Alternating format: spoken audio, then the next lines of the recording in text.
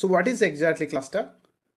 And when you talk about a compute, huge compute, right? So cluster can have a nodes. Node is each node is 1 VM. In this scenario, cluster is a huge compute. Cluster is huge compute. Consider you're having a laptop. That laptop, we will call it as single node cluster. A laptop or a desktop, we will call it a single node cluster. So that single node will have some GB RAM, maybe 4 GB RAM, and some 2 CPUs, maybe 500 GB disk, 500 GB disk. It's like your single system, we can treat as a single home, or you can say individual house. Single home or individual house. When it comes to apartment can have a number of houses. So each flat we will treat as a node here. Let me show you with some example. So most of the people will have a beginners, will have some confusion on individual house. Let me show you one image. Let's talk about this. So this is a single node cluster. In individual house, you can treat as a single node cluster, or you can see your laptop or a desktop, laptop or desktop.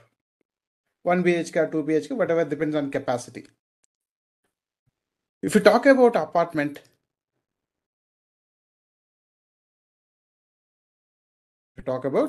apartments.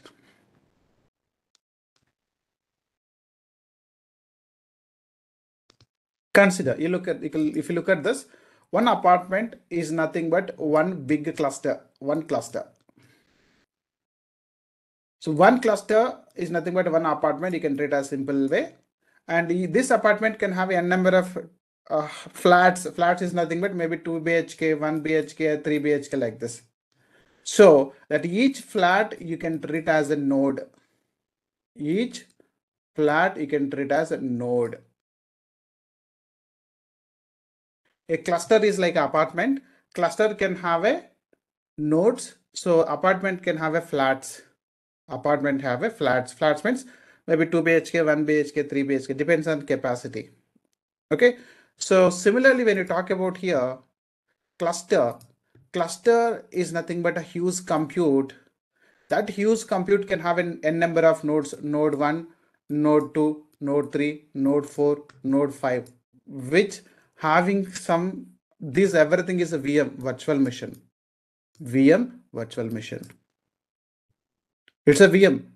On physical compute, will create a number of VMs. It will use the same configuration, nothing but it's like apartment. We are building on the same physical location. So virtually. So here also your nodes are VM, virtual machines. But whatever each node is having the capacity, right? That cluster capacity only, cluster capacity, physical server capacity. We can go with the n number of nodes. And when you talk about master and slave architecture, it may be MPP, it may be Spark, it may be Hadoop MapReduce, Hadoop MR, it may be Spark. You can choose anything, master and slave architecture. One master node will be there, multiple worker nodes or slave nodes will be there. Whenever you submit any code or job or request, first the request will go and submit on master node, then master node distribute the work. It may be MPP architecture like a Snowflake, Synapse, Redshift, Teradata. So there are many MPP data warehouses are available, or Hadoop MapReduce or Spark. Concept is same. Request will be submitted in one place, that master node or header node or name node. You can call it as any name. And data processed in different nodes. Those we will call it as a slave node, worker node, or process node, worker node, slave node, data node, or process node, where data is going to process. So this is about master and slave architecture. Master and slave architecture.